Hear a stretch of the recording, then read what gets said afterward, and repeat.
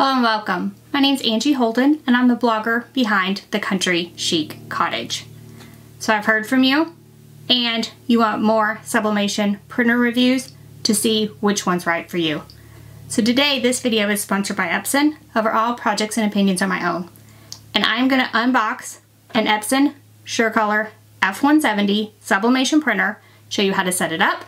We're going to make some projects, a bunch of different projects, see how it works, and at the end I'll give my full review. Now, if you're new to sublimation, let's talk about what a sublimation printer is. A sublimation printer is a special printer. It uses special ink. So this is a sublimation printer, comes with sublimation ink in a box. We'll go through the setup in a minute. You add the sublimation ink to the printer, and then it makes all the cool crafts that you see before you. So how does that work exactly? So this is not a standard printer. A standard printer is something you would use to print your child's homework or maybe a sticker sheet. This is a sublimation printer. It prints with special ink, and then you use sublimation paper as well. After you print those out, you heat them and a chemical reaction happens with any poly-coated blank. So we're going to need sublimation blanks for this, or a polyester shirt in the case of the one I'm wearing, or the one down here. I made a couple different shirts. So with your shirts, you would need like a 65% polyester is what I recommend for best results. 100% polyester will give you those big, bright, bold results. Then you can use poly-coated mugs, poly-coated tumblers. I have a metal blank here. I have a hardboard blank here. There are hundreds, thousands of sublimation blanks that you can purchase. You just need to look for things that say sublimation blanks when you're shopping for things to use with your sublimation printer. What else are we going to use? So we're going to use our sublimation printer, the sublimation ink that comes in the box, Epson sublimation paper. We're going to use a heat press, and I'm going to do a variety of things today. I'm going to use a regular heat press for a few of these. I'm going to use a mug press as well as a tumbler press. That way we get an idea of how the Epson F170 works on all of these with different presses as well. So the first thing I'm going to do is show you what comes in the box of the F170 and show you just how easy the setup is, because I think you're going to be pleasantly surprised. So let's take a look. So here's the Epson F170 out of the box. Let's take a look at everything you get. So you have the printer itself, 4 colors of sublimation ink that come with the printer. You have the power cord itself. You have a start guide. And then there's also a bag that is for any kind of storage or if you need to move the printer. So you can save the bag for another time. It's a really large bag to put the printer inside. Now, what does not come with the printer that you will need is sublimation paper. So in order for the Epson system to work correctly, you're going to need everything to be Epson. So you need the printer, the F170, the Epson sublimation ink that comes with the printer, and anytime you refill the printer, you will want to use the same Epson ink. And then you'll need Epson sublimation paper. Now this printer that I have prints up to 8.5 by 14. So I have some 8.5 by 11 and some 8.5 by 14 paper here, so I can try both. I do find that 8.5 by 11 is what I use most, but there are a few cases where I use an 8.5 by 14. Now this is the F170. If you wanted to print larger, take a look at the F570. So now I'm going to break open the start guide and we're going to set this up. Let's take a look at how that's done. First of all, resist the urge to open your ink bottles when you get your printer. You don't want to open these until you are ready to fill the tank. So I'm going to set those to the side. You'll want to put your printer on a flat, stable surface and then remove all this packaging material. You'll have various pieces of tape all over the printer that's just designed to keep it in place during shipment, and all of these blue pieces of tape will need to be removed. Some of these pieces you may have to open up the printer in order to remove them, and you want to open up the top and remove any packaging material from the inside. There's also a clear protective film over the front display, and you can remove that at this time. You may notice that I haven't plugged this cord in yet. That's because we're not to that step. Do not plug your printer in until the setup's complete. So next we're going to add our ink. The first thing I'm going to do is do one color at a time. I'm going to start with black, and we're going to shake it 15 times. Notice it's still in the packaging, and I'm not going to take it out. I'm going to make sure I shake it up and down at least 15 times, and then it's ready to fill. So let's take a look at the printer itself and the ports and how to use these bottles. So first let's open up these printer ports. So this top, you'll open it up and it'll click, and then the lid stays open without any of my hands, so I don't have to hold it open. And then this black portion right here flips up and you can see the ports. The ports themselves have stickers for black, cyan, magenta, and yellow. So that's B for black, C for cyan, which is blue, M for magenta, which is sort of a pink color, and Y for the yellow. So we're going to fill each of these individually, and we want to open one at a time. So you don't want to open all 4 of these ports. We're going to open one at a time, fill it, close it, open the next one. So first we'll just flip open our black, and now the port is exposed. I'm now removing that black ink from the packaging material. And so now I have my black ink ready to go, and we want to hold it upright to remove this cap on the top.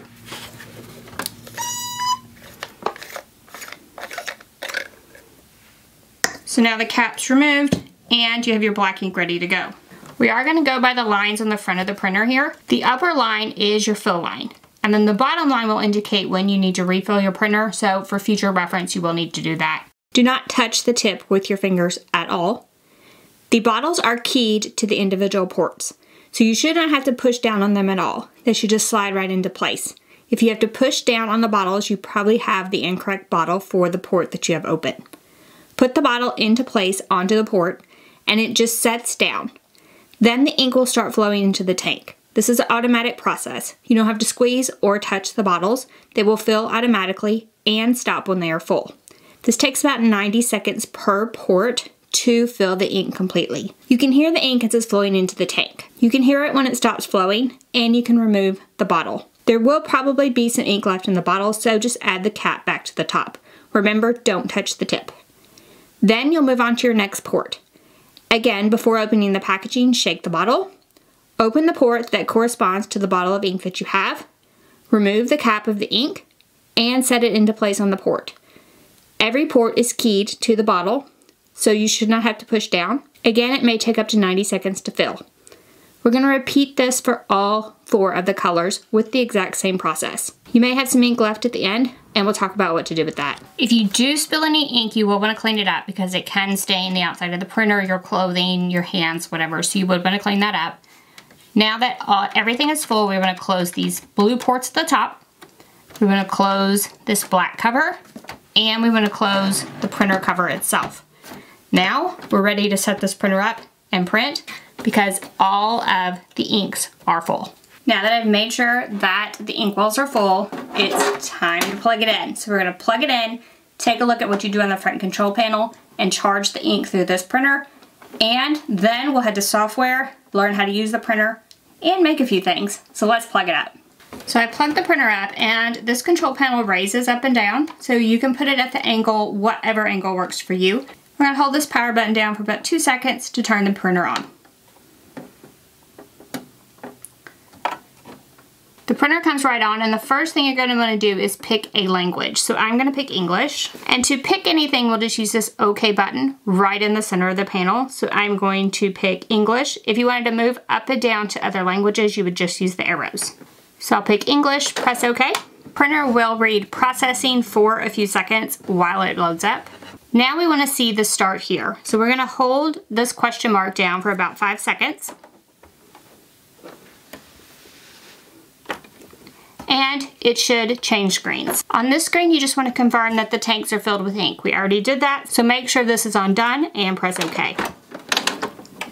Now this is going to fill our lines with ink. This will take probably 14 minutes. I'm not going to film this entire thing. The printer will make noises. It's okay. It's filling the entire printer with that ink, and it will need time to do that.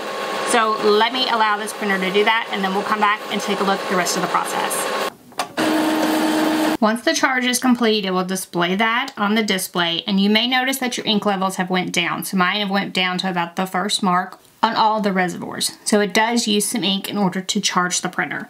Now we want to work just on the printer itself. We have not done anything on the computer. We're going to work just on the printer itself on print quality. And so we want to tap to adjust. We'll click OK to go to the adjustment screen, and then we'll press OK to adjust. So we'll want to print first a print head nozzle check, and we'll go ahead and say print. It should tell you to load the paper. Now we can go ahead and load the paper into the print. To do that, we'll pull out this bottom tray. You can move these feed guides apart just by squeezing on this blue one and pulling them apart.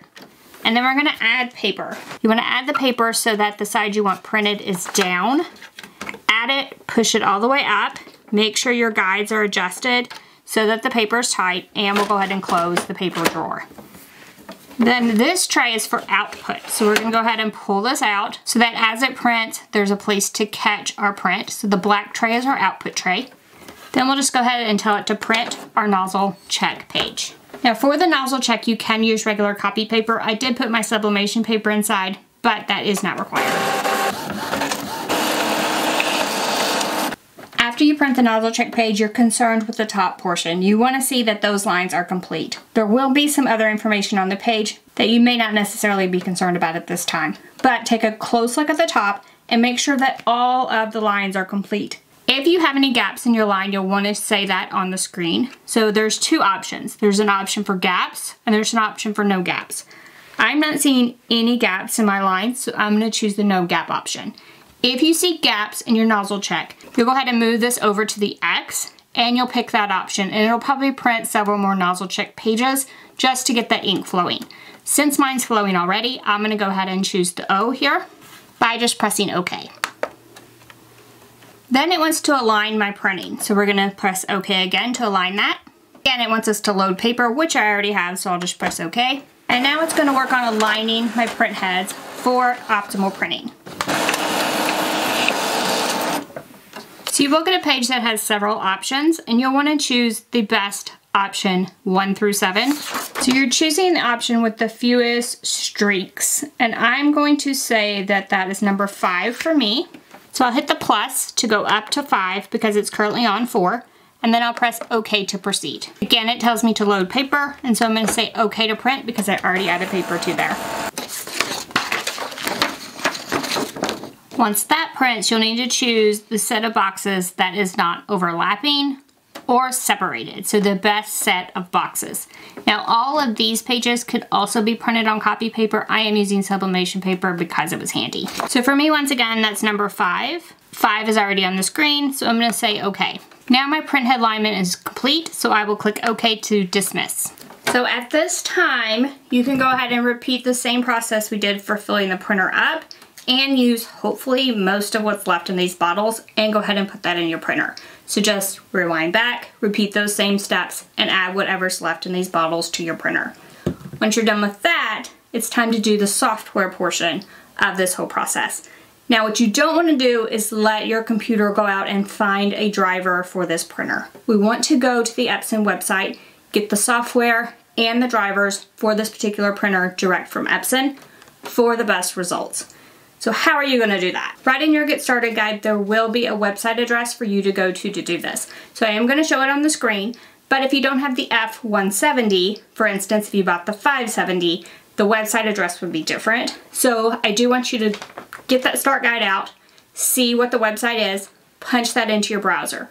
But let's go ahead and head to my computer and see how this entire process works. So this is the website that it took me to, and you want to go to Downloads, and then it should detect your operating system. If it does not detect the right one or fails to detect, you can pick it from the drop-down menu. And then we want to install the software. So if I expand both of these, you'll see that there is a software utility as well as a print driver. I want both of those, so I'm going to use the combo package. That's sort of my recommendation, so you have everything from Epson. So I'm going to download this top one. That will go to your downloads folder. You will need to open it in order to run it, and you might need to click a few buttons to allow it to make changes to your device. So the first thing it says is that this file contains everything you need to use your Epson SureColor F170. We'll click OK to continue, and we'll just allow it to install. You'll need to pick your language. You will need to accept the terms and conditions. So I'm going to go ahead and install both of these. You could uncheck the guide link if you wanted to. So now we'll click install, and it will install everything on your computer. Then you just need to make sure your printer's on. Click next to proceed. It does ask you to make sure that ink charging is complete. Remember, those are the steps we just did. So we're going to click the box and we're going to click next. Next, it will search for your printer. Next, it asks you what kind of connection you would like. Now, the printer itself does not come with a USB cord. So we are just going to click wireless connection and click next. I'm going to try the Wi-Fi auto connect, and you can as well. You will just input your network name and password in this area. It should do everything for you as far as connecting your printer to Wi-Fi. You can register your product as well or choose not to. Now your setup's complete and you can click finish. So now that you saw how easy that setup was, let's talk about converted printers versus a dye sublimation printer. So the F170 is a dye sublimation printer. It is made for sublimation. So that means that the technology is in this printer for your sublimation needs. Now, you might be familiar with a standard Epson EcoTank printer that's actually an inkjet printer. So I do want to note for you that when you convert a standard EcoTank printer to a dye sub printer, the limited warranty doesn't cover any damages covered by the dye sub ink. With this printer, the F170, it is made for sublimation. Everything I just did, adding the sublimation ink and setting it up, is what this printer was intended to do. That means I didn't void any warranty and I have full Epson support for my printer. So now, let's make something with this printer and see how the colors work. Because that's another problem when you use a printer the way that it's not intended. So will the F170, right out of the box, give me the colors I want? Let's find out. So let's take a look at a few things. So the first, I just went to Printers in Windows, and I'm going to open up the printer and click Manage. And I'm going to open up the Printing Preferences menu. So I'm just going to show you around a few things, and this is the screen you would get in a lot of Windows programs in order to print to this printer. We are going to go through this as well as printing in Photoshop, and I'm going to print both ways, press both those to the same shirt, and we'll see which way I like best.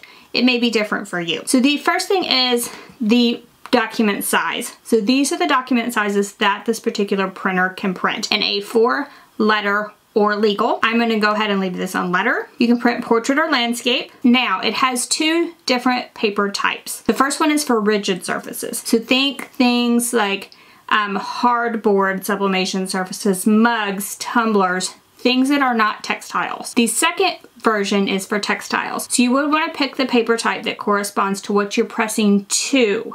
So pick the paper type that corresponds to that. Then for quality, I always change that to high. Then you can go ahead and click more options at the top here. And we can leave the color correction at automatic, so we can allow the printer to correct its own colors.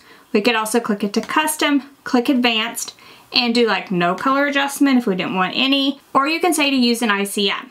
So it'll use an ICM profile now without me needing to use Photoshop. So I'm gonna go ahead and print something from like Word using the ICM, so you would click OK here. And then I'm going to turn off bidirectional printing. I am going to leave the mirror image box checked. So I'm going to use all of those settings to print one print out of Word. I do want to show you something else here. There's a maintenance tab in this location. You can click this at any time. You can print a head nozzle check, which we did earlier in this video. You could do a head cleaning or a power cleaning directly from this menu if you needed to, if you were having printer issues. You could also click extended settings here. So the one thing I wanted to point out is this print density slider. If you feel like you don't have enough ink on your paper or too much, you can slide this up and down at this point and change how much ink goes on the paper. So it's kind of interesting and might be something you want to play with if you're not happy with the printing or the colors. There are a few other settings here that you could need at one time. We're not going to cover those in this video. So now I'm just going to go ahead and click OK. And here I'm going to go ahead and click OK just to save this. I do check this every single time when I'm printing regardless from the program that I'm printing from. So I will click OK. This is what I'm going to print, and I'm going to print it out of Photoshop first. And then I'm going to head to like something like Word and print it. So first let's print from Photoshop, and we'll click Print. So we'll want to pick our printer up here. And then we'll change it to landscape. We'll make sure this is sized correctly. And then we're going to do Photoshop manages colors. And when I installed this printer, it actually put two ICC profiles on my computer for me. I don't have to go out and find these anywhere else.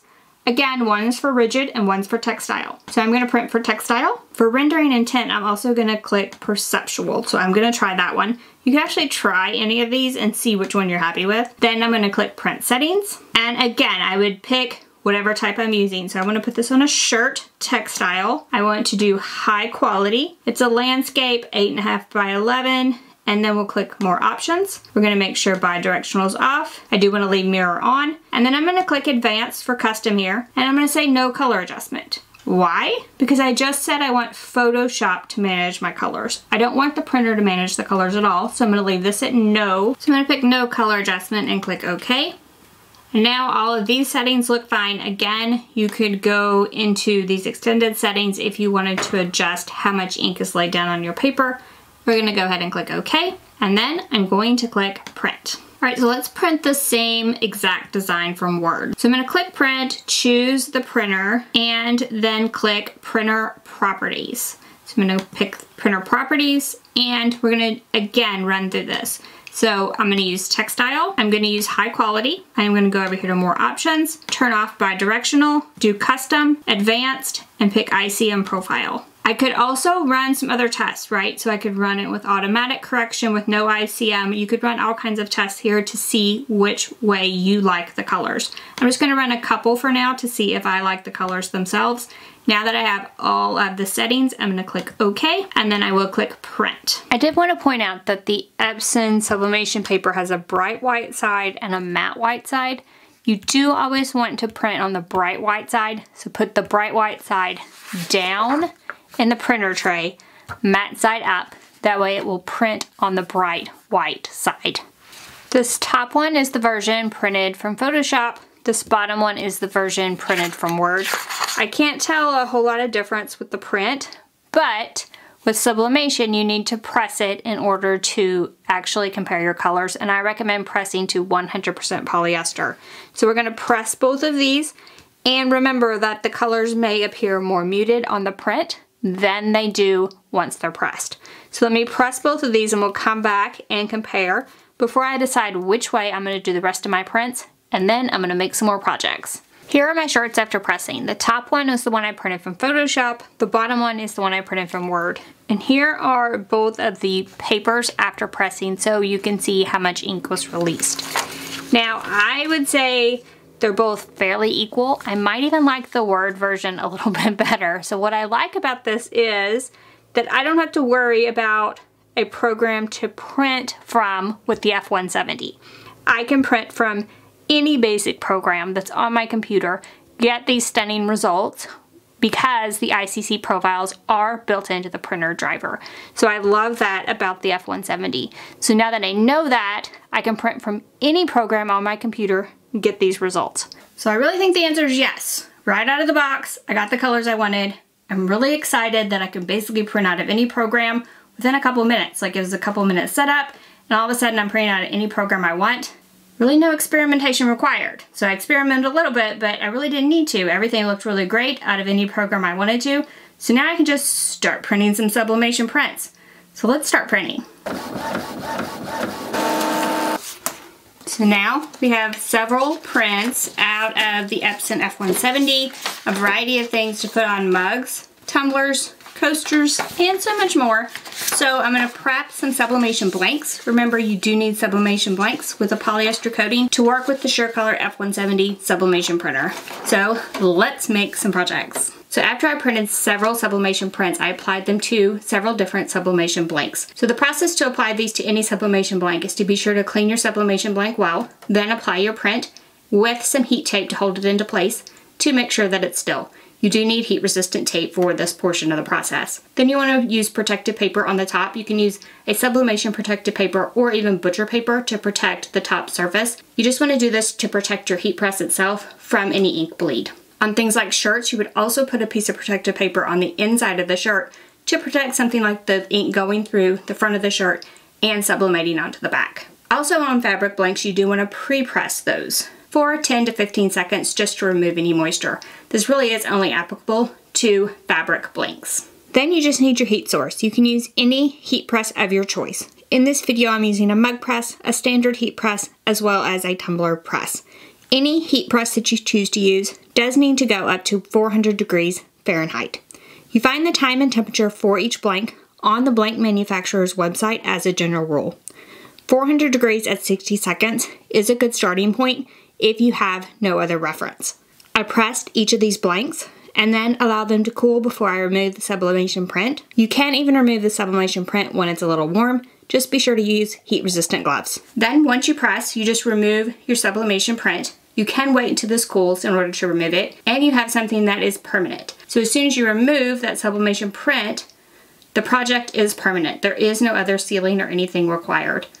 The sublimation ink itself has a chemical reaction with the coating and bonds permanently to the surface. This is a great way to get those professional looking results right in the comfort of your own home. Let's look up close at some of those results. So here is that gorgeous mug. I love the colors on this mug and it came out perfectly. I went ahead and ripped the edges on this just to give the edges a cool look. And then this sublimation blank has a black handle as well as a black rim, and I really think it adds to this design. And here's the coaster I made with a all over patterned print, and I did want to show you using this as an example of how much your colors change when you press them. So this came out of my printer. This is after I pressed it. And you can see that the colors really, really pop after you press them. So don't be scared if they look muted when they come out of your printer, because they'll look amazing once you press it. This one's actually a bookend, so it's a metal blank, but it's foldable, and I actually sublimated on both sides.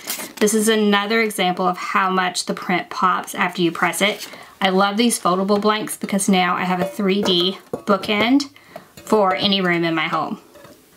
And finally, I just had to do a tumbler. So this is a look at a full wrap tumbler with a floral design watercolor up top.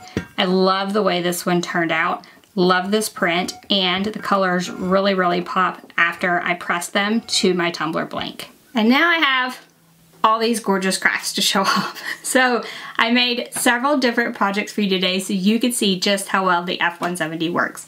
Now let's talk about recommendations with the F170. So I do recommend that you always put Epson ink back in it. So once you need to reorder ink, now the ink does last a really long time, but once you need to reorder, be sure you're getting Epson ink.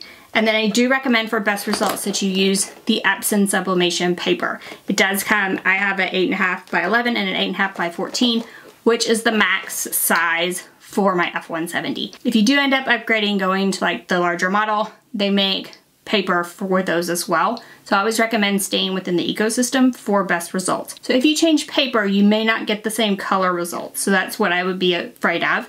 And then you wouldn't be happy with the color coming out of your F170. Probably the paper if you haven't used the genuine Epson paper. Now, if you put different ink inside the printer, they can't guarantee the warranty. So definitely keep refilling with that genuine Epson ink. Now let's talk maintenance. So you would want to print with a sublimation printer fairly regularly. I generally recommend like every week or two, just run a couple prints. The prints do last after you print them. So I have used a sublimation print after I printed it months and months later. So as long as you keep them out of the sun, out of the humidity, away from dust, they are going to be fine for a while. So every 1 to 2 weeks, be sure you use your sublimation printer. Now this F170 is a great printer for a small business, so perhaps you don't even have to worry about that. Hopefully your orders are coming and flowing through, so you will be using the printer regularly anyway. But if you find yourself in a small business slump, or you purchase the F170 just as a craft printer, be sure you're using it regularly for optimal performance. Now, bonus, the guide that came with this printer has tons of troubleshooting steps. So if you ever have a problem with your printer, keep that guide, and you can walk through those troubleshooting steps right in the guide. Also, you have full Epson support. So if you have trouble during the setup process or afterwards, be sure to contact Epson for help and support with your printer, with your colors, whatever you need. They'll be happy to help. So what did I think of the Epson F170? So I found it super easy to set up. I was thrilled that I had 2 different color profiles for rigid and textile so that I could make sure my projects really pop right off the printer no matter which project I was making. I was also over the moon ecstatic that I could print from any program and get the stunning results. So I don't have to worry about always using Photoshop. I can use basically any program on my computer, pick that color correction, and fixes the color for me and looks amazing right out of the printer. No adjustment needed, no experimentation, no anything. So that also really thrilled me. So easy setup, great color, overall a really great printer. So I hope you enjoyed my review of the Epson SureColor F170. So now, if you have any questions about the F170, any of the projects I made, please ask those in the comment section below. If you liked this video, if it helped you, give us a thumbs up. If you haven't already, head on over to our YouTube channel, hit that subscribe button. We have videos just like this one every single week, and trust me, you don't want to miss any of those. So thank y'all so much for joining me, and I'll see you next week. Bye-bye.